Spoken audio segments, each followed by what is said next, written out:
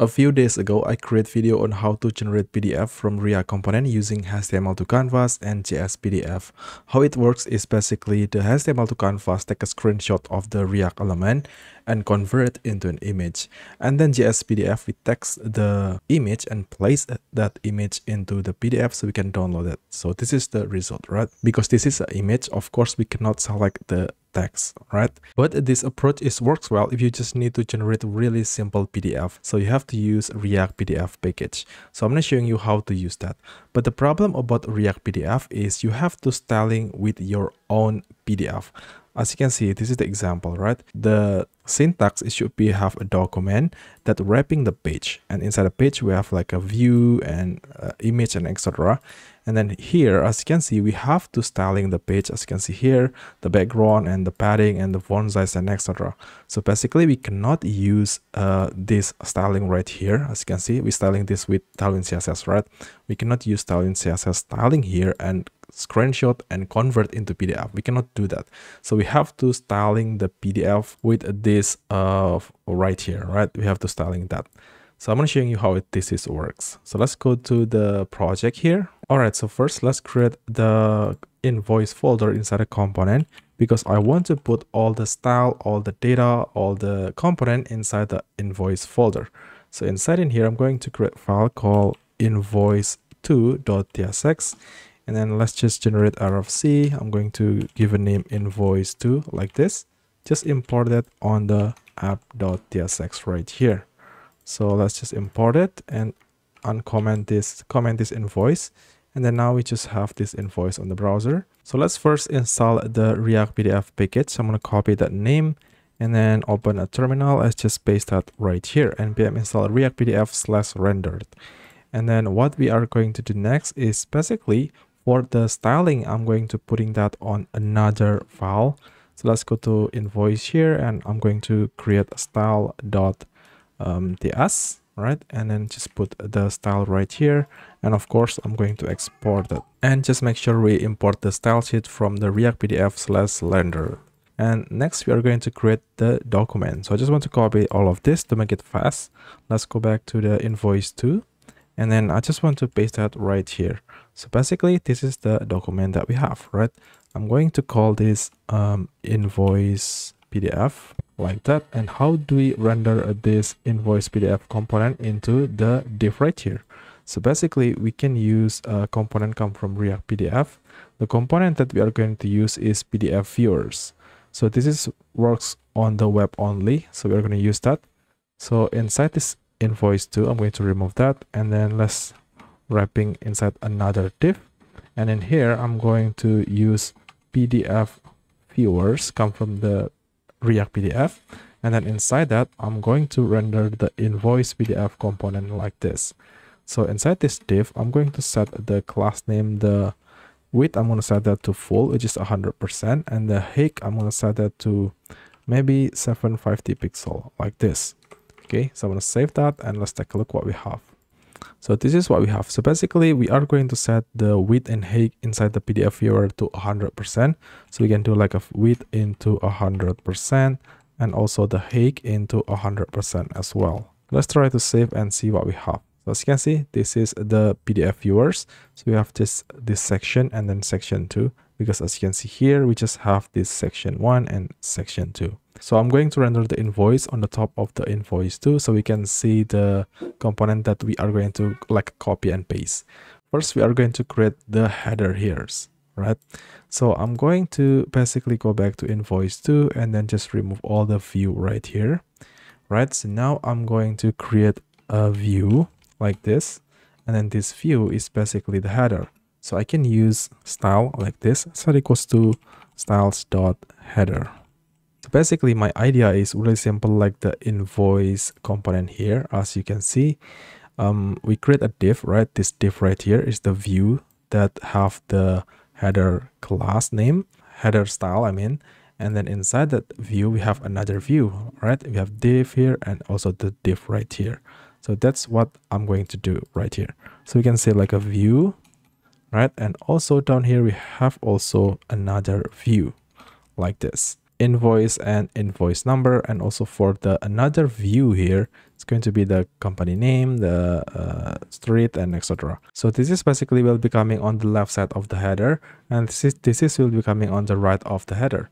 So let's try to create this header style on the style.ts right here. First, I'm going to just remove all the page right here, and then I'm going to change the background into let's say white. Also the color of the text, I'm going to set that to a black color, 262626, and also for the font family, I'm going to use Helvetica. And for the font size, I'm going to set that to, let's say, 12 like this. And also the padding, 30 pixel for the top and bottom, and also 50 pixel for the left and right.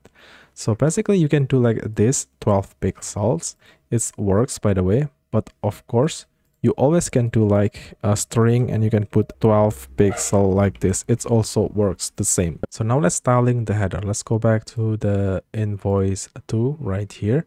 As you can see, this header, I'm going to set that as a display flex, and I'm going to move this view on the left and this view on the right side. So how do we do that? I'm going to paste the styling right here. So basically I'm going to set the flex direction to row and justify content space between, and add some margin bottom to 20 pixel. Let's save that, and this is what we have, right? So next, let's styling the title of this invoice. I'm going to zoom in this voice right here. So the way we styling that is just add some style name.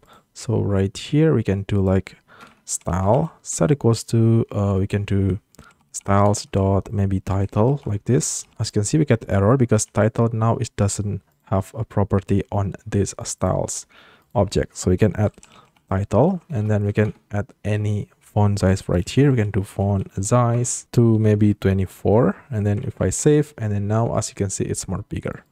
Nice. And also because the invoice and the company name is have a font bold, as you can see here, I need to create another style just for font bold. The way we do that is we are going to use font family called Helvetica bold, because when you use like a font wake into, for example, you can do bold like this, it's not gonna be works, because as you can see right here, basically React PDF doesn't support that font wake. So to add a wake of the React PDF, you have to use a font family. So this is the example right here. Just use font family and Helvetica bold. That's you add a bold on the font. So let's try to implement the text bold on the company name right here. I can do like a style set equals to styles.text bold, and let's see what we have. As you can see, the company name is bold, and also the invoice, I'm going to change that to font bold as well. The way we do that on this text invoice right here, if we have a style right here and we are going to add another style, we are going to use array like this, and then I can do comma, and I can say styles dot text bold. So now these two styles will apply on this invoice. As you can see, this will have title style and also will have the text bold style. Next, I'm going to add a space between these three texts. The way we do that, it's super simple. It's whatever you want. You can do like a margin top on this right here. You can do margin top on this right here. Maybe we can use a display flex. So the way we do that is I'm going to create a space Y style, and then add the display flex and flex direction column, and add the gap 2 pixel. So let's try to implement that space Y style here into the invoice. So I'm going to put that right here on the parent of the three text right here. So we can do like style set equals to styles dot space Y. So as you can see, now we have the space, right? So next I'm going to create this build 2 right here.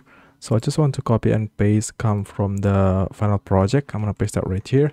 So this is basically that view that have this text build 2, and then client name, and then client address, and etc. So the space Y, we already have that style, and now I'm going to just styling this build 2. So I'm going to add like a margin bottom into maybe 5 pixels. So let's go back to style, and then I'm going to add build 2 margin bottom to 5, and now we have space right here. Or you can do whatever you want. You can do like 10, and as you can see, this is what we have. Okay, so next let's create the table. The problem about table is we cannot create a table with just React PDF. We need to have another package to handle a table in React PDF. So we are going to use this package, AG Media React PDF table. So I'm going to copy that and then go to terminal, just hit enter. because in the normal React PDF, we just have like a view, a text, and we don't have ability to create like this table and then th, td, and etc. So this package will help us to create a beautiful table like this. So let's just try to use it. I'm going to just copy this table and then just go back to the invoice and then just paste it right here. I'm going to make a comment, render the table, and then just paste that right here. And of course, we need to import the table, come from the React PDF table, and th, td, and also tr right here. Just import all of those and just run npm run dev again. And as you can see, this is what we have, just really simple table. So basically, I just copy and paste the data.ts right here that have table data, description, quantity, and etc. And also the total data right here. Okay, so next thing is I'm going to basically paste the table right here. As you can see, this table have style table, and we have the style table header, and then also this td with style td and map through that table data right here. So I just want to remove the table here that we copy and paste come from the documentation. So now let's save and let's take a look what we have. So now let's styling the table. So let's go back to the style, and then first thing first, I'm going to add a border color to this color here and add a margin 20 pixel on the top and bottom. Let's save and let's take a look what we have. Okay, great. We have the space here. And also for the table header right here, I'm going to change the color. So let me just paste the style right here. This is basically, we'll change the color to this color right here. So let me show you. All right, the color is apply.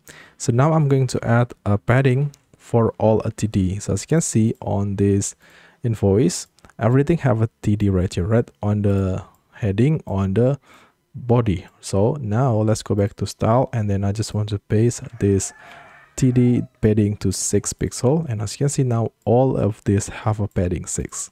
It's more better, right? Cool. So next, let's create this total right here. I just want to copy and paste come from the final project and just paste that right here. So basically, as you can see here, we create a view and then we're adding style totals. So I'm going to just go back to the style here and then grab that name totals, and then here I'm going to do background color to red. So I'm going to save, and as you can see, this is basically all the totals views, right? So what I'm going to do is I'm going to push all the content to the right side, so I can do like a display flex and then align item to flex n. So now all the content will be coming on the right side. That is because, as you can see here, inside the display flex, we are going to add a view, right? And we add the minimal width right here. This is the minimal width, right? You can add inline style like this, or you can put this style or another file. It's do the same thing, right? And then also done inside in here, inside the minimal width, we map through the total data, and then simply we set the text right here into the left side, just text right here, right? And also the another text into the right side. And as you can see here, if the item.label is equal to total, I add style text bold, otherwise don't do anything. That's why this total have a bold and this value have a bold as well. So this is what we have. As you can see, look pretty nice. So now the question is how to download that. So basically you can just click this one here or just print out.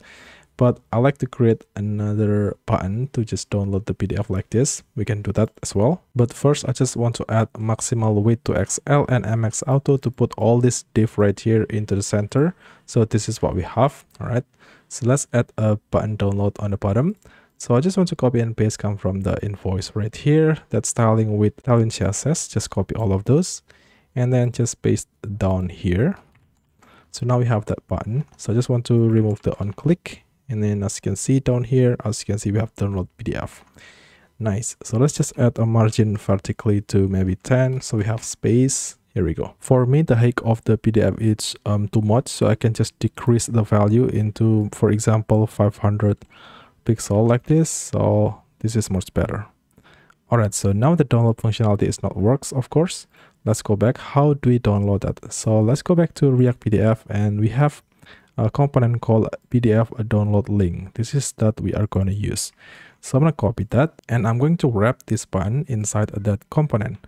So let's do PDF download link, and then let's put the button inside the PDF download link as a children. So now we can send a props called a document. The invoice PDF come from the right here that we created, right? And also the name of the file, which is invoice PDF. So I'm gonna save that and just make sure import from the React PDF. Save that, and then now let's take a look what we have. Let's scroll down, and this is what we have, right? And then if I click download PDF, as you can see, it's download the file. And if I click that, this is just normal PDF. And of course, you can just select and do whatever you want in this tag. Yes, that's it for this video. Hope this video helpful, and see you guys on the next one.